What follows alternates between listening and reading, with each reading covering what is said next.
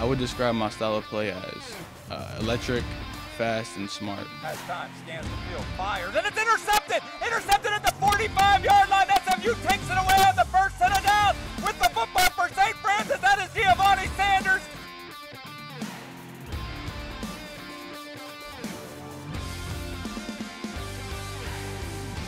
What's up, Red Flash Nation? This is Jalen Brown, and welcome back to another episode of Flash Drive, giving you all the in-depth look at everything Red Flash football.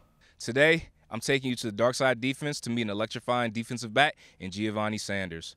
2 years ago, Gio was a wrestler at Pitt who transferred to St. Francis to reunite with the first game he ever fell in love with. Wrestling has instilled self-discipline, self-accountability, drive, and determination. What would you say is the biggest difference between your football and wrestling career? Biggest difference between my football and wrestling career would be the aspect of winning.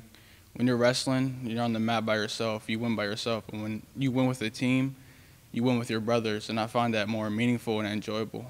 Here at St. Francis, Gio is still very much close to home, which is very important to him.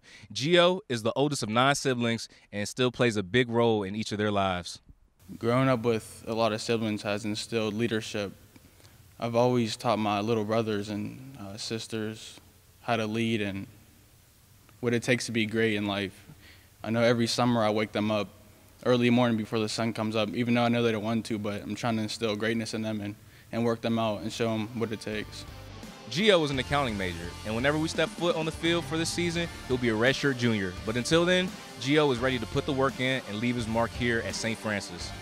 My biggest motivation, I would love to make my family proud and be able to support them one day. But also I want to be remembered as a great player and also a great person.